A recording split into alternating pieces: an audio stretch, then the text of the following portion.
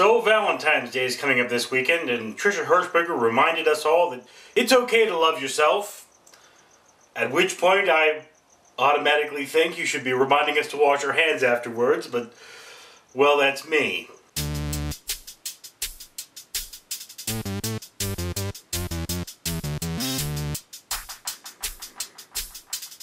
So if you can't tell, I'm fat naked, this is a naked truth, and Trisha Hirschberger in Infinite Wisdom has decided to talk about the interesting topic of how to survive Valentine's Day. Not necessarily if you're single, but how to survive. Is this a thing? I mean, really?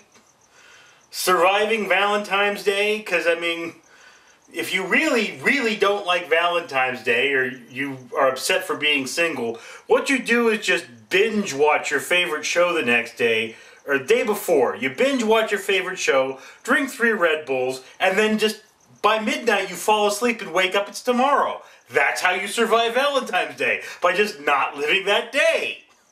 Simple. No, but honestly, this Valentine's Day, I did mention to my brother that we should not go out. 2 men should not go out. 2 brothers, specifically, should not go out on Valentine's Day. 2 homosexuals should go out on Valentine's Day if they feel like it, but I'm going to be honest with you here. You know, this is what if I had a girlfriend, which I don't, but if I've never even had a girlfriend on Valentine's Day, you know that? Just never came up. But if I did have a girlfriend on Valentine's Day, what would I really want for Valentine's Day? I'd want her to do the dishes. That's I do all the cooking anyway. Cooking is by nature a male thing. It's always been that way with my family. My mother couldn't cook. My grandmother refused to cook. My father couldn't really cook either, but my sister, she tried. She tried and she failed. And, well, come to think of it, my brother can't cook either. He used to try to cook. What it was is that my mother passed away when I was 10. And my father didn't feel the need to look after his children. So the 14-year-old, which was my older brother, was the one to cook. Because my 12-year-old sister was not old enough, apparently. So it was 14 was the age where you started cooking in my house. The proxy. And the man, he could burn things really well, but not cook them. And he generally didn't know vegetables at the time either. So there was that. So there's the thing. I've always cooked. And I do enjoy restaurants. I enjoy restaurants because when I go to restaurants, I don't have to do the dishes. If it weren't for all the work involved, I would cook every meal I eat because I actually prefer my cooking to the cooking of restaurants. Granted, it tends to be a lot healthier when I cook it, and it's not a mass of French fries, but rather a steamed cauliflower, but that's beside the point. I could make French fries if I really wanted to, I don't. I like French fries, but I mean, doesn't compare to me having a decent meal of my own. See, this is the thing. For a man, Valentine's Day, if you're single, is wonderful. Valentine's Day, if you're single, is wonderful because no woman wants to be single on Valentine's Day. So you go to Panera Bread, and suddenly that sort of cute girl that you've never spoken to before, but she works there, and I guess she's taken your order, there's that, and then suddenly she sees you the week before Valentine's Day, and she takes this pose like, I have breasts, did you notice? And you go, why yes, you do have breasts. Why are you doing that? And then after you walk out of the Panera Bread, you think, gee, she was giving me the sign, wasn't she? I probably should have asked her out. Damn. But that's Valentine's Day for the single man, is that women suddenly realize they're single more and their standards just drop a little. And they work just a little harder to get your attention. Valentine's Day, I love the week before Valentine's Day. You walk out there, every single woman is advertising the fact that she's on the market.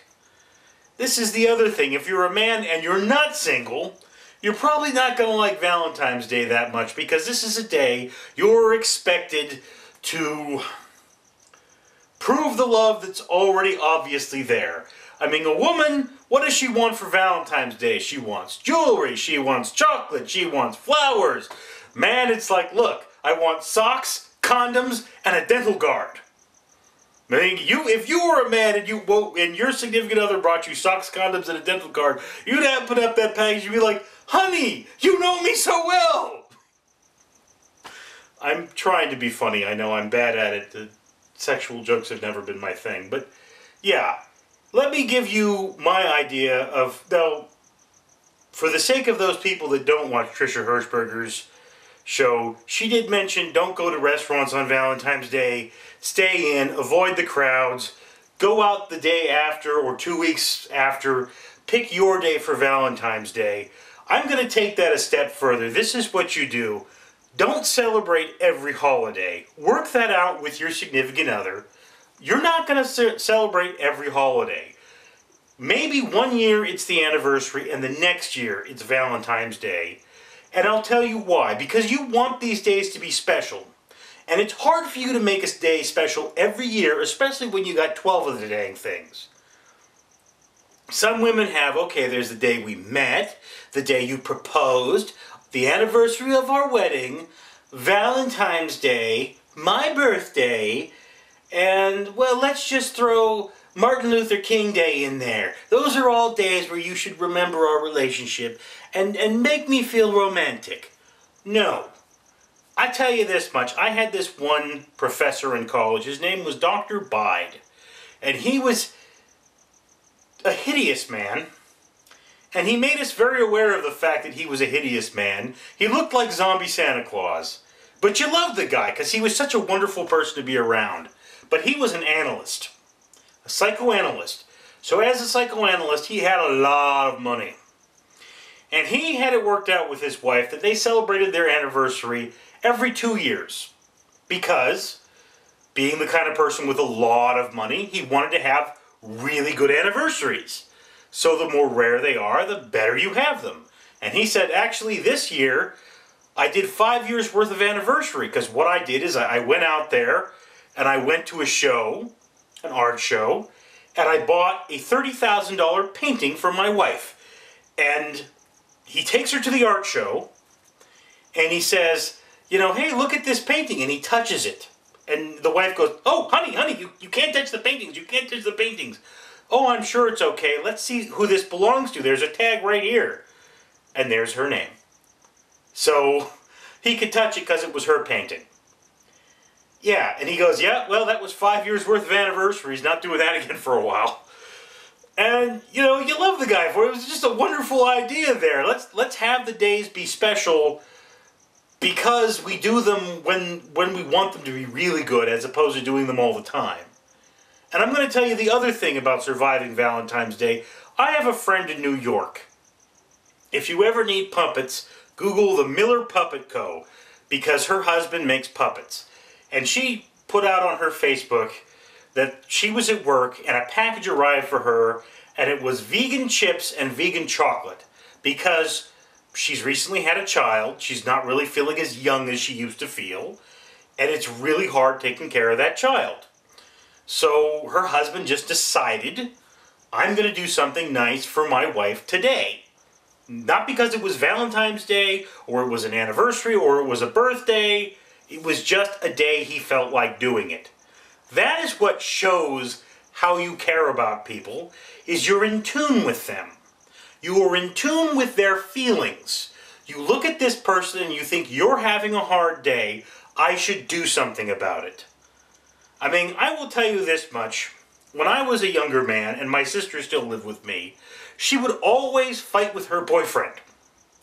So what I had to do was I went out there and I bought 3 loaf pans. And every time I wanted to sleep, I had to make cornbread. Because I would cook the cornbread, I would set it out, and they would be too busy eating to fight. And that means I would be able to get to sleep. So that was the thing for my sister, was cornbread. It was cornbread with butter and honey. I remember this perfectly. Now, if her husband could make cornbread with butter and honey, I generally imagine he'd have to make it all the time so that she would stop yelling at him. But I stay out of their business. Yeah, there's the thing. Holidays are for chumps. It's a first world problem. If you care about someone, it's not about spending money, it's not about putting all this stuff together, it's about caring about them. Caring about them. You should be the person that doesn't say, oh, I'm going to do this on Valentine's Day. No, you're going to be the person that's every day you're caring about this other person in your life. That is what a relationship is about. It's not all about them today and all about you tomorrow. It's about both of you in a synergist, in a yin and yang, in a balance of things going on. That is a relationship. Forget the holidays. Holidays are for abusive people. May I tell you, this is the thing about if an abusive husband never forgets Valentine's Day because he's making up for all the stupid shit he did for the rest of the year. That's called the honeymoon phase of the abusive cycle. Then once he's been forgiven, he goes out there, cheats on his wife again, because that's what abusive husbands do. Or he smacks her around again, or he does something else unpleasant. You shouldn't be using a special day to make up for the fact that you didn't love your significant other for the rest of the year. Just remember, you're in love every day. Every day you should remember how much you love each other. And it's not necessarily about extravagance or doing this or doing that. It's about being aware of that person and their feelings. And I think this is probably the mushiest, also and most perverted naked truth I've ever done. But what do you expect? I'm a fat, naked, sweaty guy about to put on a stupid uniform and then go freeze his business off out somewhere in Lakewood. It's going to be cold. Not too cold, actually. It's only going to be 65 today, but I digress.